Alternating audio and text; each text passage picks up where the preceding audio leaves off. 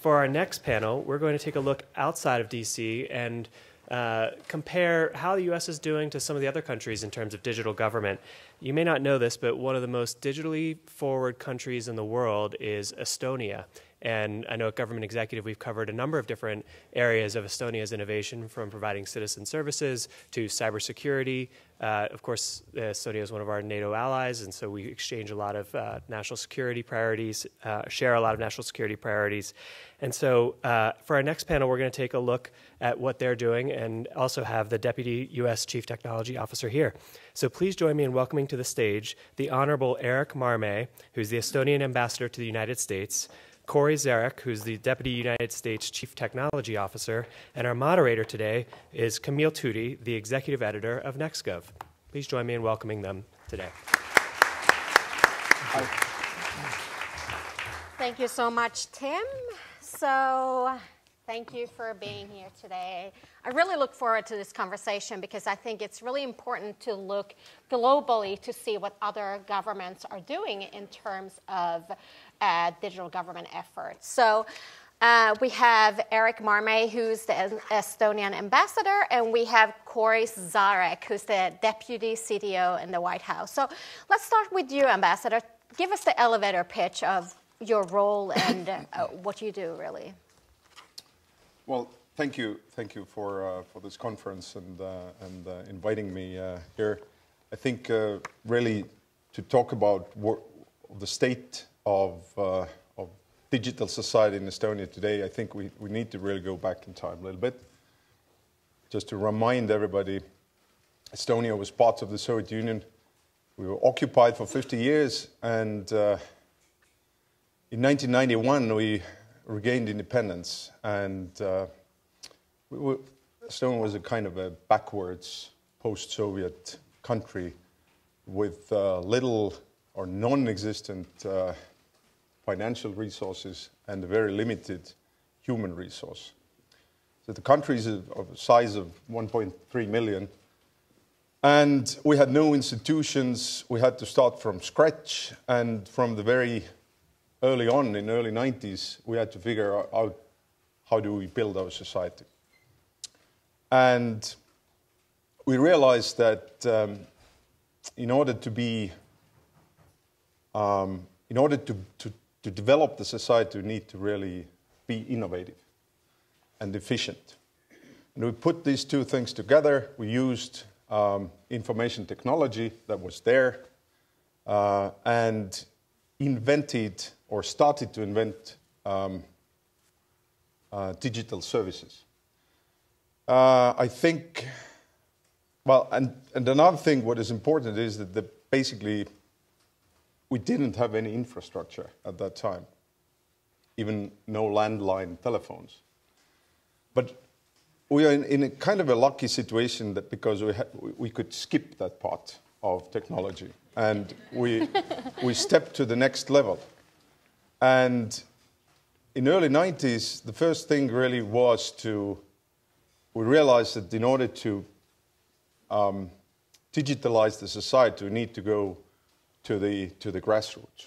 So we had a program called Tiger Leap that was basically an idea of putting all Estonian schools online.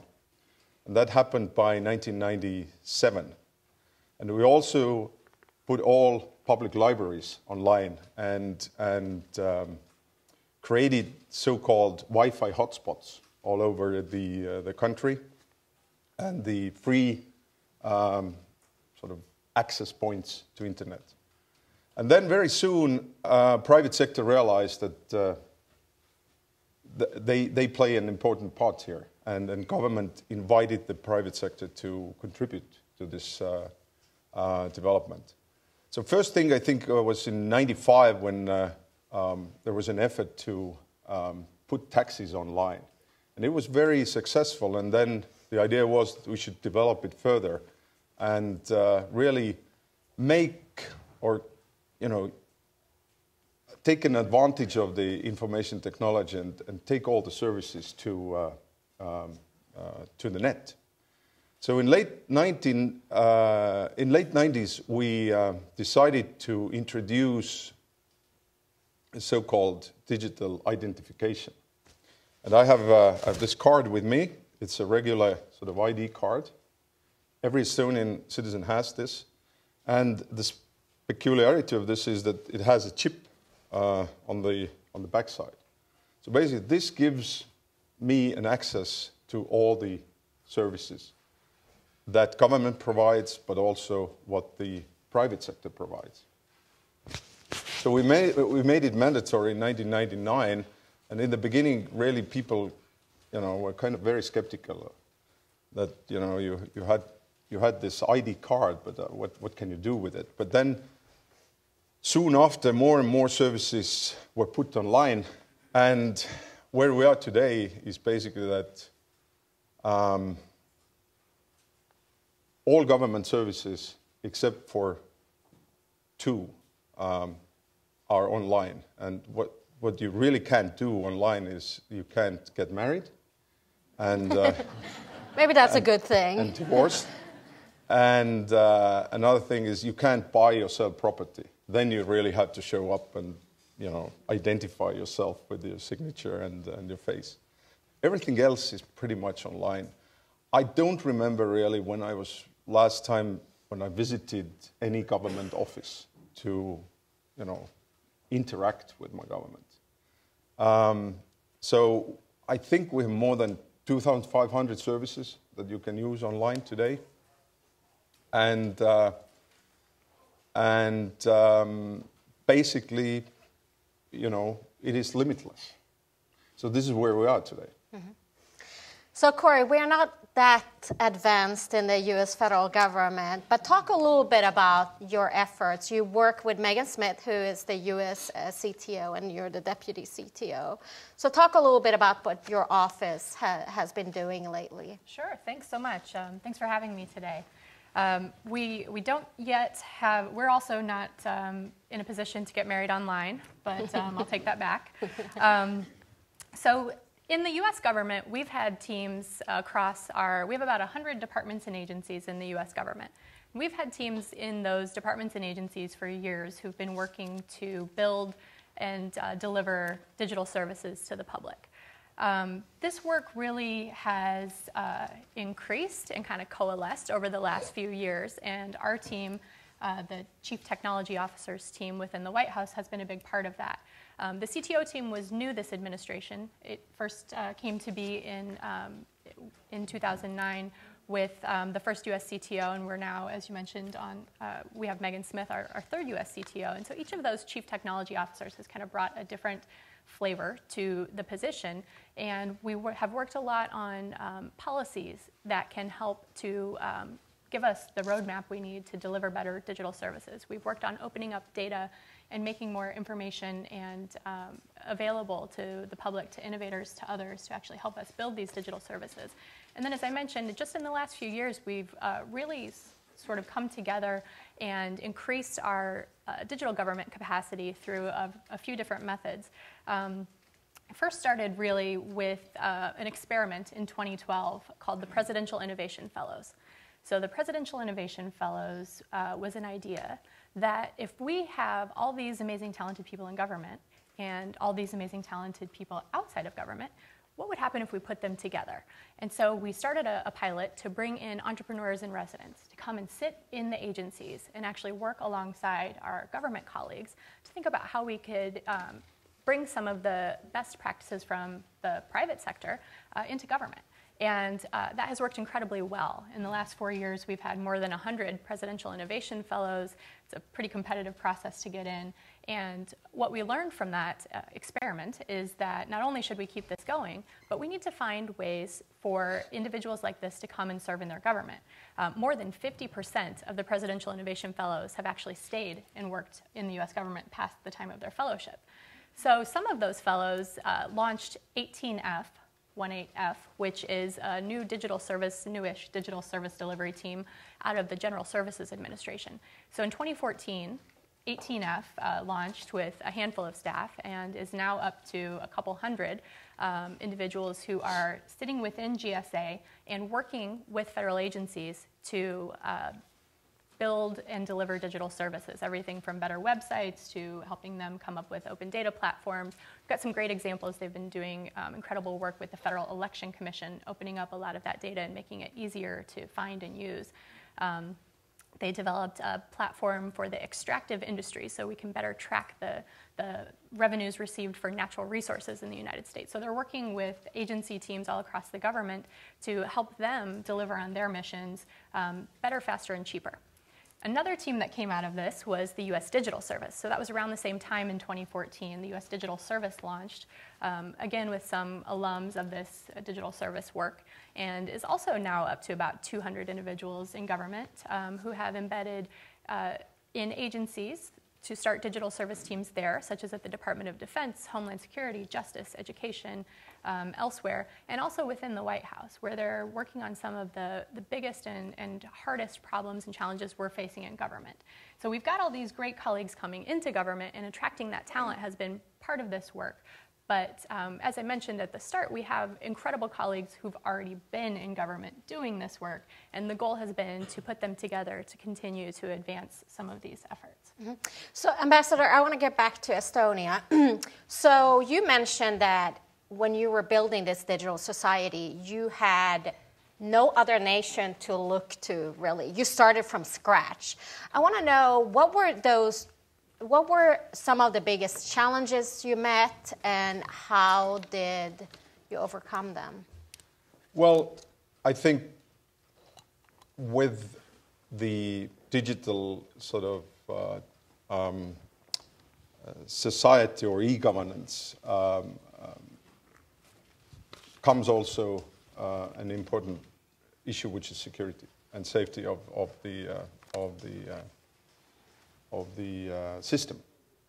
So I think that was the biggest challenge from the beginning, how to make sure that the system really is bulletproof. And you recall, Estonia actually suffered the first cyber attack in the world in 2007, which was politically motivated. And it was a rather simplistic DDoS attack. But we had to really shut the whole country from the outside sort of traffic. And then we realized that in order to really make the system safe, you need governmental and private cooperation. And I think one of the fundamentals with this system we have is that the PPP was kind of developed after that, and the whole of government approach to the security of the digital system. We created a system called X-Road. So we don't have a single big database, which is government-owned, but small databases that interconnect to each other.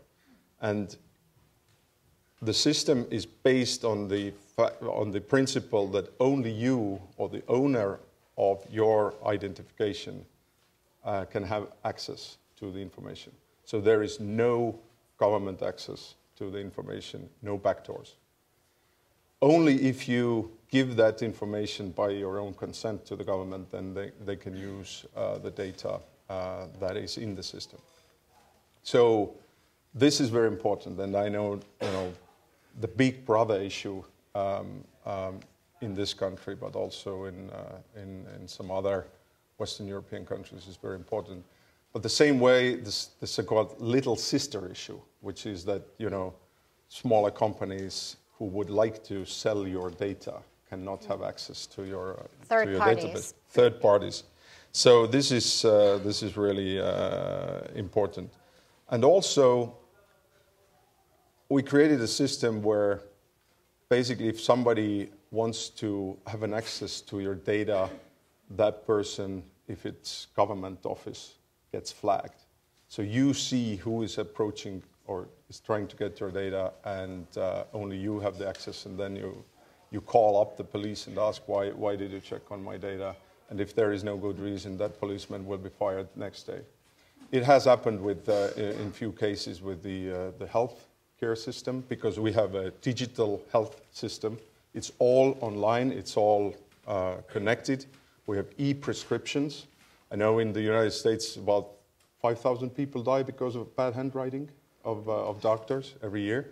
So this is in Estonia can't happen because you have all the prescriptions online, and you can access any pharmacy anywhere in the country and get your prescription with your ID card. So that was really a big challenge, how you create the system that is safe and secure. Today, all the system is encrypted at the highest level. It's the 2048-bit encryption. And we really can say today that the system is safe and secure. We know that there are attempts to penetrate the system, but there have been no successful attempts.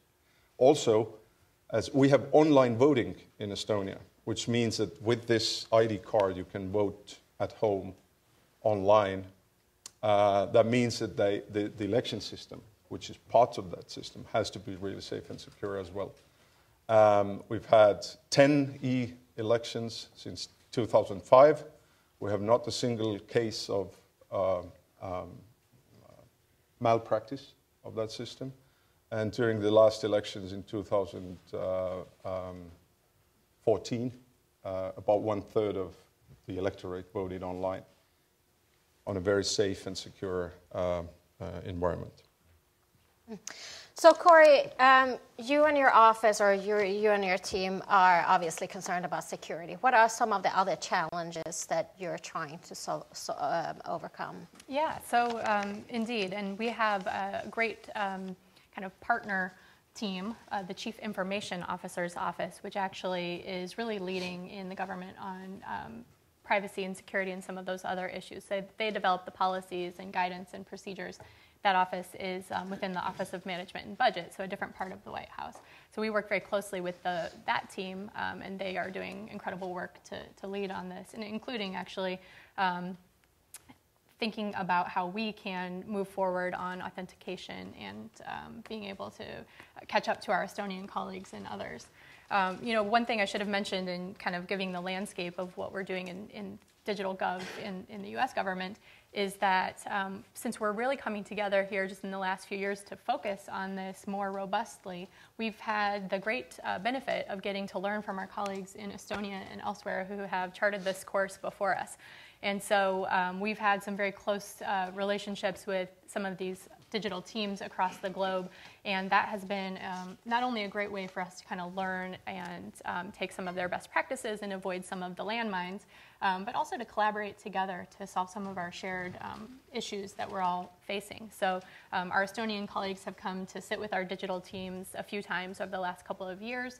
We've also had this incredible partnership with the UK Government Digital Service, where we have sent teams over to sit with them and learn from them, and vice versa. So they've come over to work alongside our teams as well on some of the shared issues that we're addressing. Those two teams share code as well. They do, and so a lot of the work that we're doing is open source. And the federal government put out a federal source code policy earlier this year to encourage our agencies to continue developing source code in the open so that we can use and reuse this code, this custom code that's being developed for the federal government at taxpayers' expense. And so when we open source our code, it's open. So anyone can take it and use it, and we love when they do. So in addition to some of these kind of back and forth one-offs with other countries, we've also had some great opportunities to do kind of multilateral exchanges with multiple governments working to advance their digital government work. And one place this has happened is through the Global Open Government Partnership, which is now up to 70 countries who meet regularly to advance open government issues, so the traditional transparency, accountability, citizen engagement work, but also digital government. there's an entire technology, innovation, and digital government civic tech track to the Open Government Partnership. So all of our techies and digital govies around the world are coming together through that to meet and collaborate. In fact, the Open Government Partnership has its big summit, the Global Summit, next week in Paris, where digital colleagues will come together for a 3-day hackathon to come up with open source tools that can be shared and adapted across any government who chooses to use them. So there are a lot of really interesting ways that we've been working together with colleagues around the globe to address some of our challenges that we're facing, to advance some of our goals, and to kind of help one another. So when you're working with these other nations, what are some of the areas in the U.S. federal government that you see, especially in digital government, that you see needs more improvement and more work? So I think we can look at this two ways. There's sort of just the process and how, I mentioned that we're a little bit behind some of these countries like Estonia and the UK and others who've gotten a little bit ahead of us. And so we're able to learn a lot from them just on the process front. How did you do it? What should we avoid? Where should we go next? And then there's also the substance. So some of the actual program areas that we have gotten involved in. So France has successfully opened up all of its address data. Sometimes it can be challenging for, say, an emergency rescue worker to find the actual physical location where a building is or a place that they need to get to, for example. And so to open up address data will allow innovation on better finding buildings, locations, residences elsewhere, and keeping track of places that have become vacant and things like that. So France has figured this out and opened up all of their address data, and our government agencies are working with them to learn a little bit from that. So the Department of Transportation, Consumer Financial Protection Bureau, and some others have been collaborating with the French team on that. In fact, that's one of the work streams at this hackathon that will take place next week to kind of continue building and advancing tools and effort along those lines. So we're really working together and learning in kind of both the high-level 30,000-foot way and also kind of down in the weeds on the different projects and goals that our agencies are trying to advance. Mm-hmm. If I may just jump in to this, I think the cooperation, bilateral cooperation and multilateral cooperation, especially amongst the allies, is of crucial importance and very important, because we are facing more and more threats in the cyberspace and real attacks, and in order to make sure that critical infrastructure is safe and that we share information between the allies in order to fight the bad guys, it is really important to have both bilateral level exercises, but also in NATO, in European Union in our case, which Estonia is a member of. And we have really good experience with the United States in this, and it is continuous and really kind of adds value to what we do in our society to make sure that cyberspace is safe and secure, and bring it to the international level. We also host this so-called NATO Center of Excellence, Cyber Center of Excellence in Estonia, and also we host the European Union Information Technology Database in Estonia. So there is a lot of interaction between the allies and partners in this field. Mm-hmm. I want to open up the floor to questions.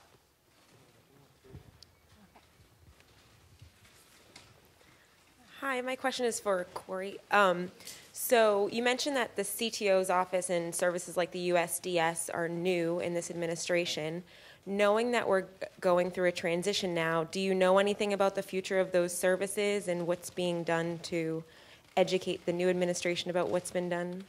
Yeah, it's a great question and very important and obviously timely. The thing that's important to note about this work is that even though a lot of it has really come together more robustly in the last few years, it's been going on for a very long time. So we have longstanding colleagues in agencies who've been leading on digital service delivery for decades, and they will still be there in January and beyond. And the teams at the General Services Administration, where the Presidential Innovation Fellows sit and where 18F sits, those programs will also continue moving forward. A lot of the colleagues at the General Services Administration are career civil servants and will keep coming to work and delivering digital services on behalf of the American people. And same with the U.S. Digital Service. So while that was a team that started at the White House, they have embedded teams within several agencies, and many of those colleagues are actually agency employees, just like anyone else.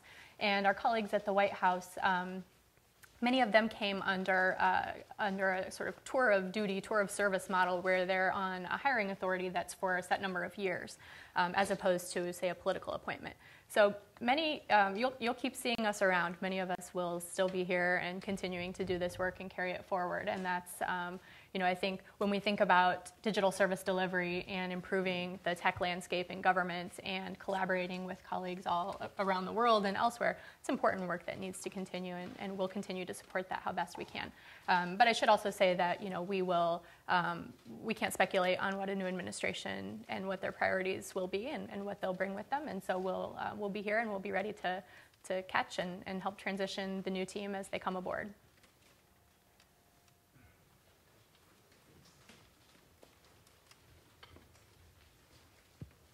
Good morning, Katiuska Tapia from DHS. Just interested in learning a little bit more about Estonia's ID identification that you have. Do you also include immigration status, or do you provide additional secure documents that relates to their immigration status? To what status? To what status? Immigration. For immigration.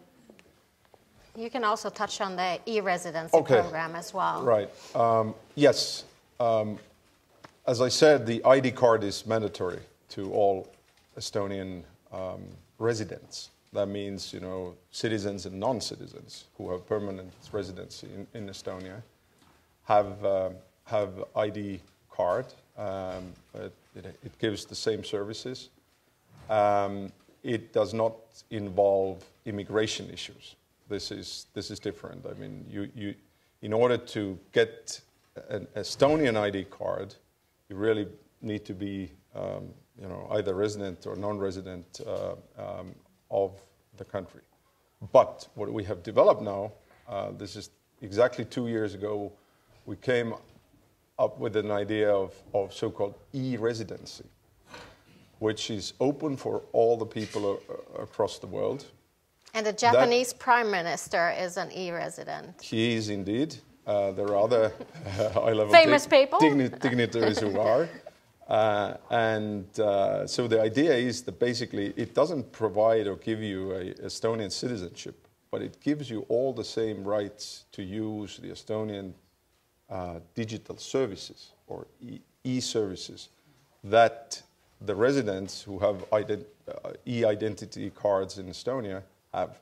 So basically, you don't need to, for instance, and Estonia is a member of the European Union, you don't need to really travel to any place in the European Union to open your business. You can, if you are e-resident, you can do that through that system. We are sort of in a developing phase of that, the same way like we did with our own national ID cards when it was introduced in '99. I said, people were very skeptical what to do with it. Today, there is nobody who would say that the card or the system is useless. So we are developing the e-residency system the same way that we get private sector to be part of that system and the banks. So it's very important to have the access to the banks on a secure and safe way. And the idea is that we could grow the virtual citizenry of Estonia without these people being actual Estonian citizens. But they can open their businesses and create value to their own businesses, but also to Estonian economy. So I think we have, as of today, about 20,000 e-residents all over the world, I think in 128 countries, a lot from the United States as well. And there is, I think, this is what I hear, is that the UK citizens are very interested of e-residency now. When after Brexit, after the Brexit, that if you want to keep your business in European Union, that would be the easiest way to do it, to apply for Estonian e-residency and keep on going. Maybe that's an idea that the U.S. government can also implement in the future. Well, we're out of time, but thank you so much to Eric and Corey. It's been a pleasure having you here. Thank you.